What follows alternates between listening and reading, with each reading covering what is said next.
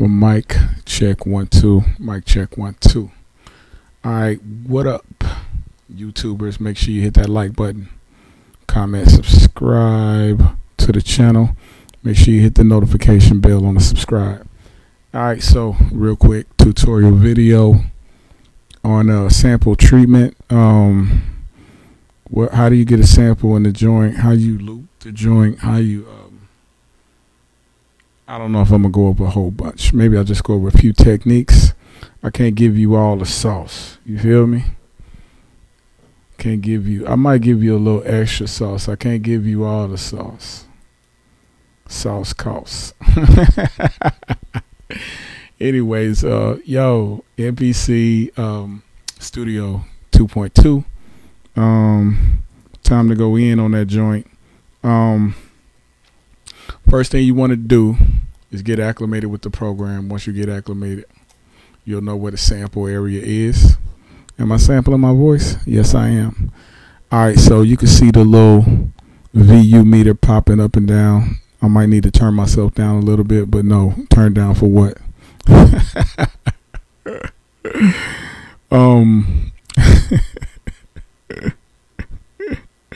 You don't want to be peaking. You don't want to be too hot. All right, so I'm about to throw a little sample on. I'll show you guys a couple techniques to use. I mean, it's a million things that you can do with a sample, especially with this type of software. But yeah, let's go. Let me find the sample first. I should have found the sample first, so you guys will be able to hear what I'm listening to. I think if I got my audio routed right. If not, this will be a trash video.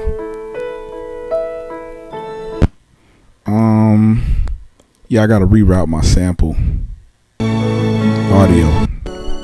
That's okay. I'll listen to it and then I'll reroute it where you guys can hear it.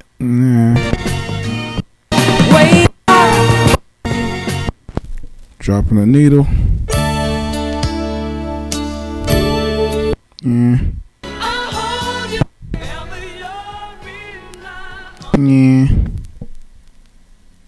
What we got here?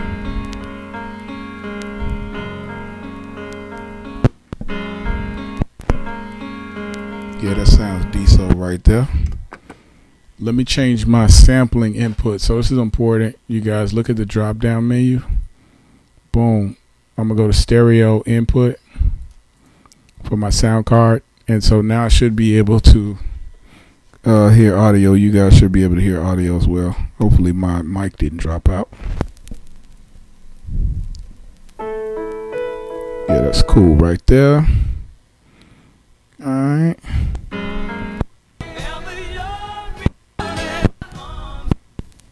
I'm gonna grab this sample right here. Oh, too slow.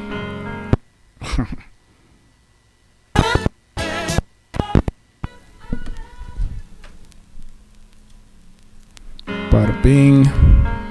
Let's grab that.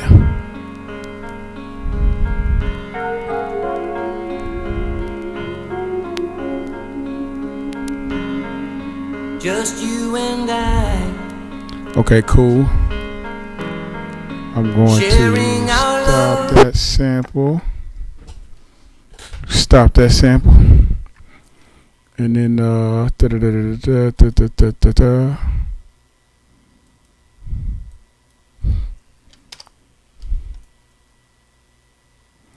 bada bing. Save that. Okay, so now I got my sample in the software, right? I should be able to go into the sample bin, samples, all samples. There it is. Bada bing. Okay, so I'm gonna double click on it, or up top you'll see the edit screen. So this is the main screen, the menu. I just click over and highlight the sample. So what do I do now that I have my sample selected? I'm gonna audition it real quick and see what my levels are. It's kind of low, but I'm gonna normalize it first. I'm gonna give it some volume. Bada bing. All right, cool. And then I'm going to truncate it real quick. So you might say, brother, how do you loop this piano? How do you chop this sample up? So the first thing I got to do is find the BPM of the sample, right? So I'm gonna chop it, and I'm gonna show you guys like a really simple technique that I use. It's really accurate. I'm gonna extract just the part that I want. Let's see, I'm gonna play from the end, Just you, and then to the end. So yeah, I want this part right here. I'm gonna use a transient. So basically, I find my BPM with the transients. I'll take a look at the transients, and I can tell exactly when my new loop point will end and start. Play to the end.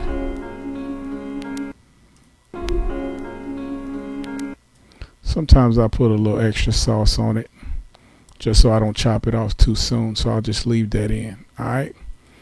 Let's extract that, what I just took out.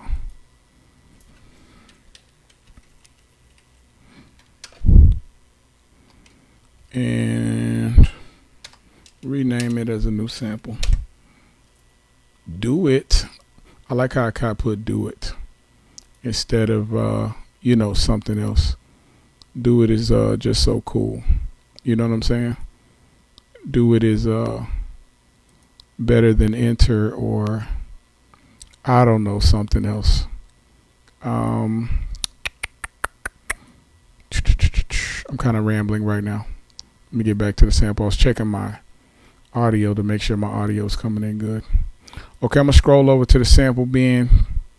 I'm gonna highlight the piano that I just, and then I'm gonna delete the original sample. You don't have to do that, but I don't like stragglers or lingerers when I'm working on a track. Okay, I'm gonna zoom all the way out to look at the entire wave.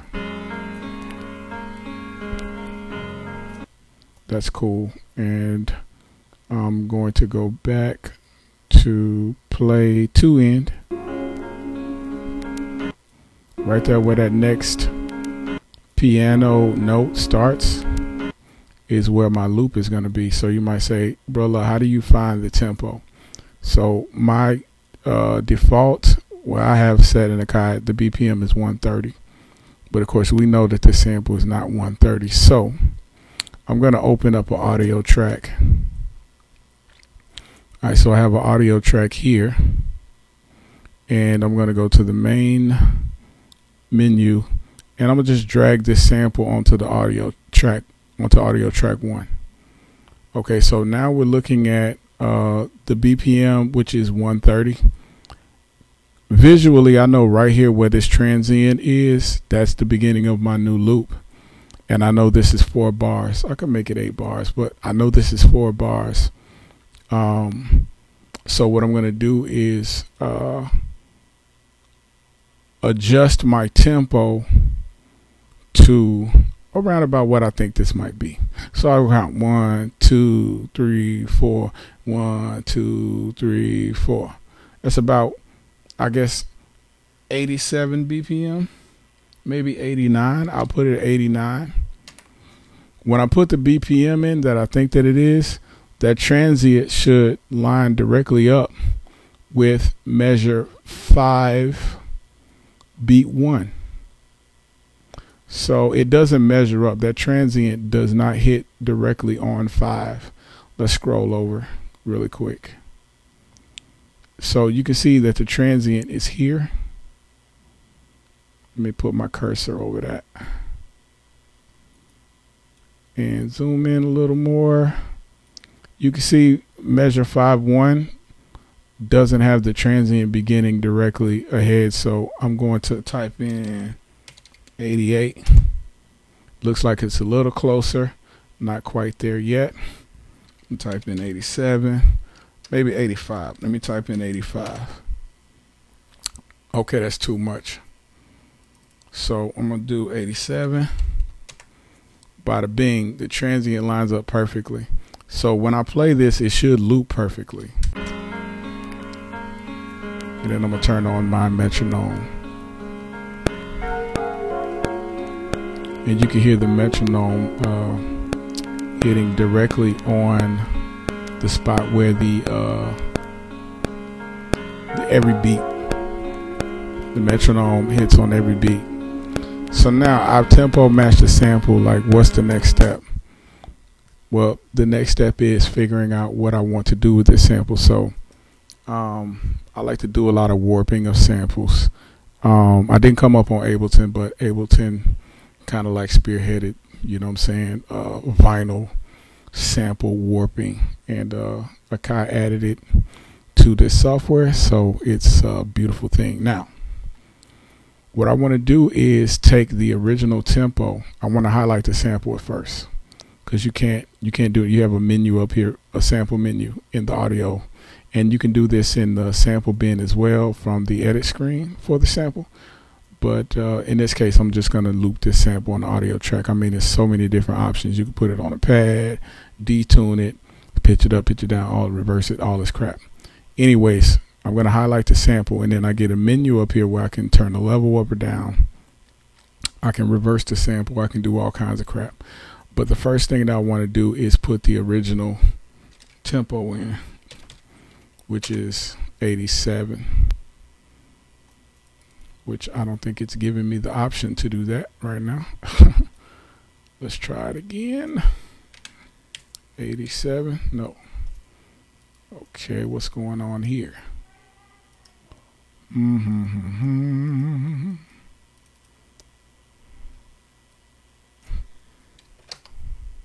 Oh, just deleted the sample. Didn't try to do that.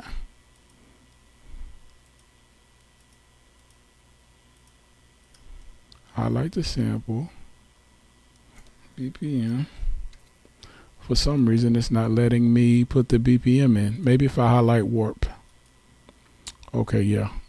Highlight warp first, sorry guys, and then put the original BPM in. Now, once you do that, you can manipulate the sample tempo to be whatever you want. So right now, it's playing at 87 BPM. I can change, I'm gonna turn that annoying metronome off. I can change the tempo of my project. Let's just say I want this to be 130. It'll automatically warp the sample to be the tempo of the project. So you want to look for continuity. You know, you don't want your sample to sound like crap. And so that brings me, that's like a segue to my next point. So of course it sounds like crap when you pitch it up to 130. I'm sorry, you warp it up to 130. So let's just say I want it at 98, which should still be pretty clean, because you always want to have continuity in your sound. You don't want to, let's just say if I wanted to take this and pitch it up 12 semitones.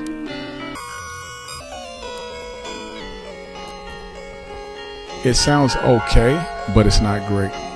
We want to keep continuity, so you definitely want to keep your pitching in an area that, you know, sounds cohesive.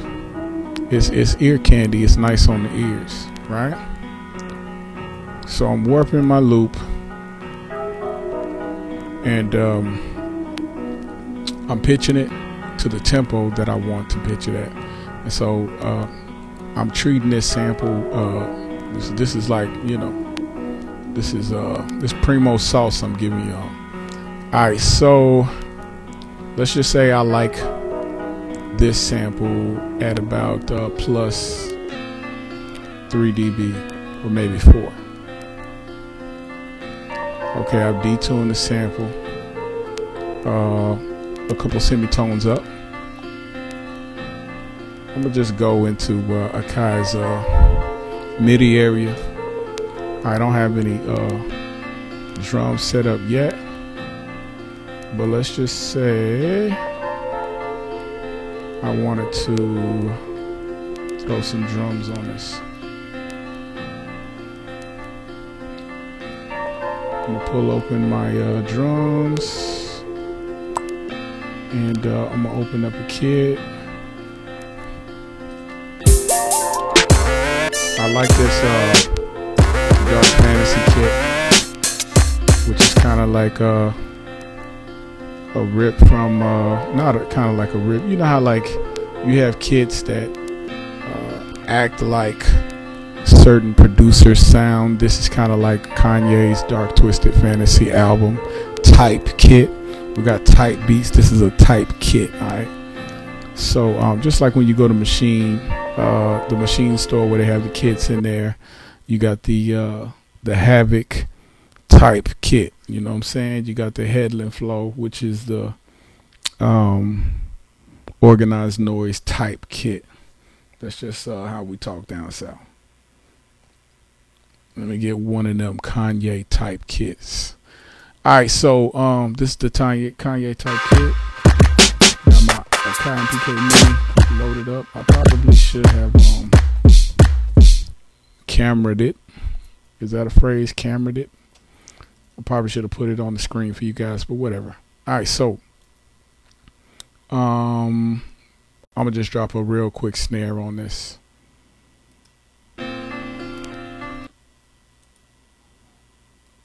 Record 2, 3, 4.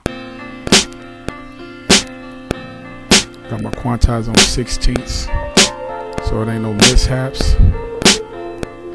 Kick.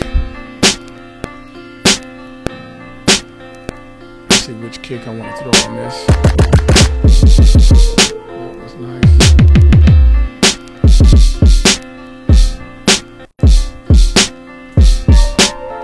Let's throw that kick on.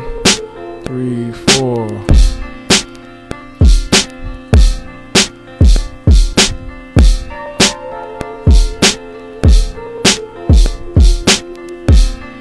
Alright, we got a nice little kick going.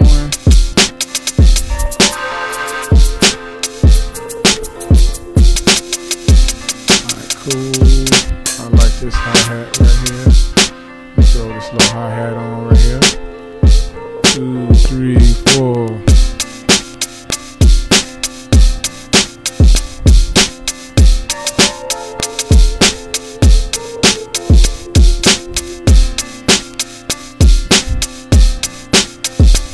Alright, we rocking.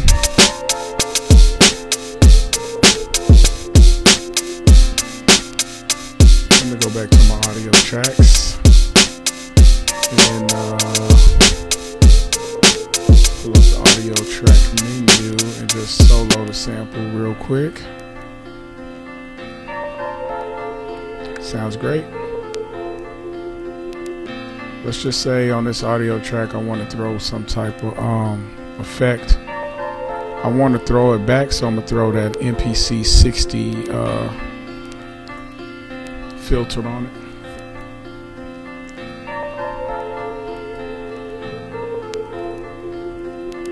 Cool, vintage mode, you dig. So we're gonna rock with that. I didn't mean to turn it off, turn it on. Alright, and then I'm gonna drop the drums back on it. Matter of fact, you know what? Let's throw something else on there.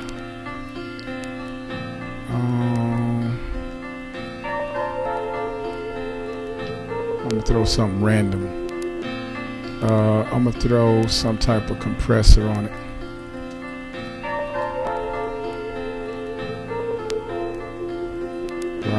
Right. Turn that old school all the way up. Give a little bit more output. Loose release, really tight attack. That'll work right there. And we can volume it later. Actually, let's volume it now. Let's bring it down some. I could re-volume the sample itself, but now that it's on the audio track, I can basically, you know, do what it do. Alright, I'm not gonna give y'all no more sauce. Alright, just rip the joint off the record, threw a loop on it, and threw some drums on it. I mean, there's so much other stuff that you can do with a sample and with this program. Just decided to give you guys a little sauce. So throw some comments in on the video if you got any questions or whatever. That's pretty much it, man. Appreciate you guys supporting the channel. I'm almost at like 3,100 subscribers, which is really cool because I'm trying to get up to 10K. So tell your mama I said holla back. Alright, it's Brother. It's been another Akai MPK mini tutorial, MPC Studio 2.2. Throw your DAW in the garbage can. I'm just kidding. Oh man, 2.2 is dope, man. It is a producer's freaking DAW. I don't care. No, not produce. It is a beat maker's DAW.